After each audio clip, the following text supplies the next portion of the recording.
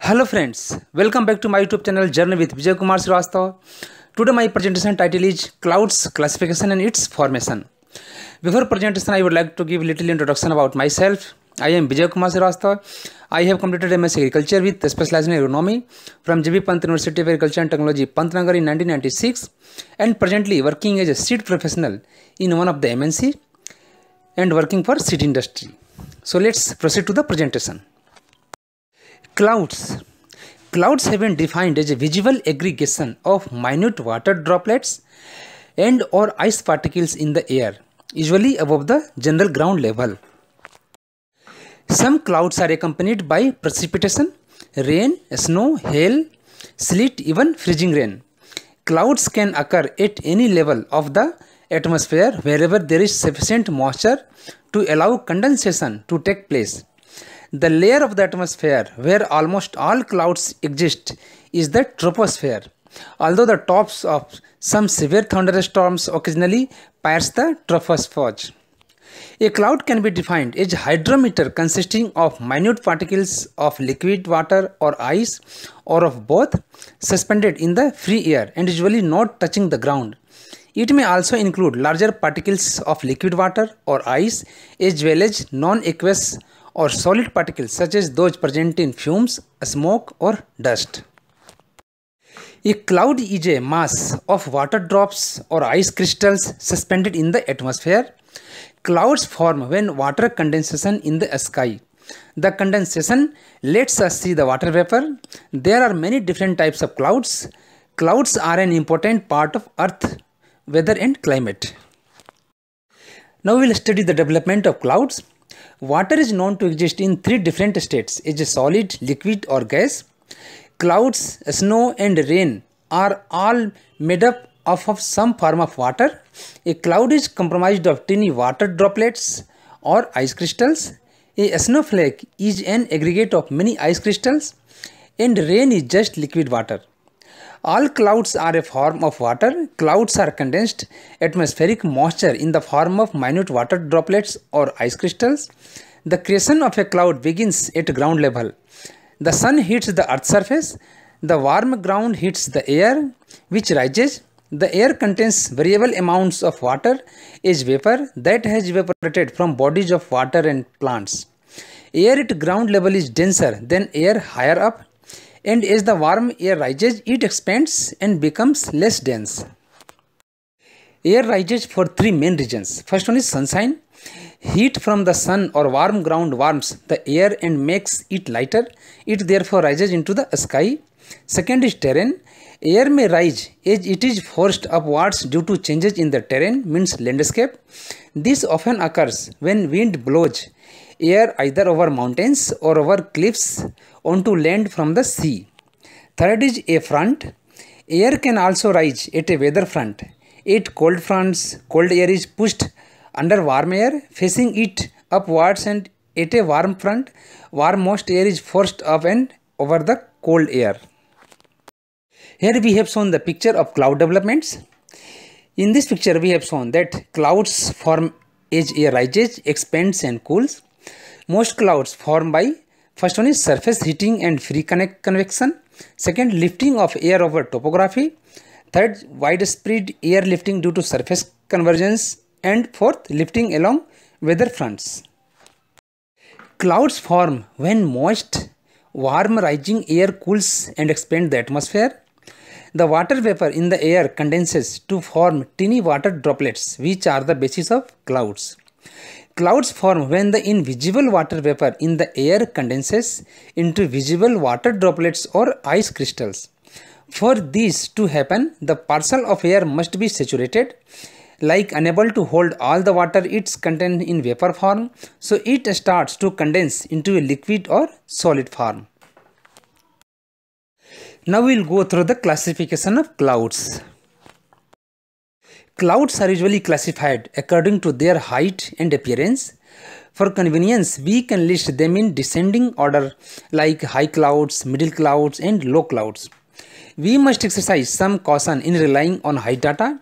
There is some seasonal as well as latitudinal variation and there is some overlapping from time to time. However, the appearance of cloud is quite distinctive for each height category. Now we will study the cloud classification based on WMO, World Meteorological Organization. In 1957, the WMO classified the clouds according to their height and appearance into 10 categories. From the height, clouds are grouped into 4 categories like Family A, Family B, Family C and Family D, which are stated as below. First one is high clouds. Mean height is ranging from 5 to 13 kilometers. Mean lower level 20,000 feet. Second is middle clouds. Mean heights 2 to 7 kilometers and 6,500 to 20,000 feet. Third is low clouds. Mean height is 0 to 2 kilometers, close to Earth's surface, up to 6,500 feet. Fourth is clouds with large vertical extending 0 to 13 kilometers. So now we will study about each and every family in details. There are subcategories in each of these main categories of families. Like first family, high clouds, in which there are 3 subcategories. First one is cirrus cloud, second is cirrocumulus cloud, and third is cirrostratus cloud. Family B, middle clouds, there are 2 subcategories. First one is altostratus cloud and second is altocumulus cloud. Family C, low clouds, in which there are 3 subcategories. First one is nimbostratus cloud, second is stratocumulus cloud and third is stratus cloud. Family D, clouds with large vertical extendings, in which there are 2 subcategories. First one is cumulus cloud and second is cumulonimbus cloud. Now we will discuss about each category in details. This figure represents the different types of clouds based on their height. Like there are low clouds, middle clouds, then high clouds. And different types of subcategories has been mentioned here. Now we will go through each and every subcategories to study in detail. Now we will discuss about family A, high clouds. In this first subcategory is cirrus clouds. In these clouds, ice crystals are present. It looks like wispy and feathery. It is delicate, digest, white fibrous and silky appearance. Sun rays pass through these clouds and sunshine without shadow. It does not produce precipitation. Second type of category is cirrocumulus. This is like cirrus clouds. Ice crystals are present in these clouds also. It looks like rippled sand or waves of the seashore. It contains white globular masses and transparent with no shading effect. The sky is mackerel sky color. Third subcategory of family A, cirrostratus clouds. Like the above 2 clouds, ice crystals are also present in these clouds. It looks like whitish veil and covers the entire sky with milky white appearance. It produces halo, which means a circle of light shone around. Now we will study about family B, middle clouds.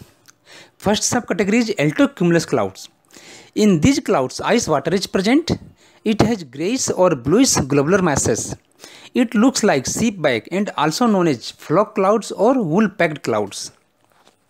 Second subcategory of family B is altostratus cloud. In these clouds, water and ice are present separately. It looks like fibrous veil or sheet and grey or bluish in color. It produces coronous and cast shadow. Rain occurs in middle and high latitudes. Now we will study about family C, which is low clouds. First subcategory is stratocumulus clouds. These clouds are composed of water. It looks like soft and grey, large globular masses and darker than altocumulus. Long parallel rolls pushed together or broken masses. The air is smooth above these clouds, but strong updrafts occur below. Second subcategory of family C is stratus cloud. These clouds are also composed of water. These clouds resemble greyish white sheet covering the entire portion of the sky where the clouds are near to the ground. It is mainly seen in winter season and occasional drizzle occurs. Third subcategory of family C is nimbostratus clouds. These clouds are composed of water or ice crystals. It looks like thick dark grey and uniform layer which reduces the daylight effectively. It gives steady precipitation. Sometimes It looks like irregular, broken and shapeless sheet-like. Now we will study about family D. These clouds form due to vertical development, like due to convection. The mean lower level is 0.5 km and mean upper level goes up to 16 km. In this family there are two subcategories. First one is cumulus clouds. These clouds are composed of water with white majestic appearance with flat base, irregular dome shaped and looks like cauliflower with wool pack and dark appearance below due to shadow. These clouds usually develop into cumulonimbus clouds with flat base. Second subcategory of family D is cumulonimbus clouds. The upper levels of these clouds possess ice and water is present at the lower levels. These clouds have thunderhead with towering anvil top and develop vertically. These clouds produce violent winds, thunderstorms, hails and lightning during summer. Now to study cloud formation. Air contains moisture and this is extremely important to the formation of clouds. Cloud is formed around microscopic particles such as dust, smoke, salt crystals and other materials that are present in the atmosphere.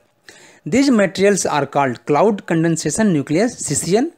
Without these, no cloud formation will take place. Certain special types known as ice nucleus on which cloud droplets freeze or ice crystals form directly for water vapor. Generally, condensation nuclei are present in plenty in air, but there is a scarcity for a special ice forming nuclei. Now we will study about rain forming process.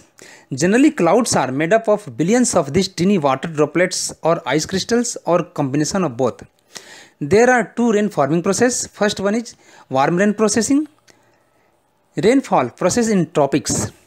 Rain occurs when the temperature is above 0 degrees centigrade, never colder than 0 degrees centigrade, and when larger droplets collide and absorb a smaller cloud droplets. They grow larger and larger and become raindrops. This process is known as coalescence cold rain process. Second is cold rain process. It occurs when the cloud temperature is colder than 0 degrees centigrade. Clouds are usually with ice crystals and liquid water droplets. These crystals grow rapidly, drawing moisture from the surrounding cloud droplets until their weight causes them to fall. Falling ice crystals may melt and join with smaller liquid cloud droplets, resulting in raindrops. If ice crystals do not melt, they may grow into large snowflakes and reach the ground as snow. Conditions which are favorable for the occurrence of precipitation. First one is the cloud dimension. The vertical 7 km and horizontal 60 to 70 km. The lifetime of cloud, at least 2 to 3 hours it should be there for good rains.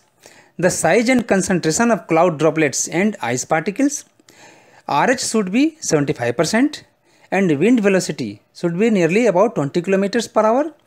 And cloud seeding should be there. So these conditions will favor for the occurrence of rains and precipitation. So this was all about clouds, its classification and formation. Now my presentation ends here. Thank you very much. See you again shortly. Here I have given my YouTube channel details. Journey with Vijay Kumar Shrivastav. Having request, please visit the channel, subscribe it and provide your kind and valuable feedback for further improvements. Thank you.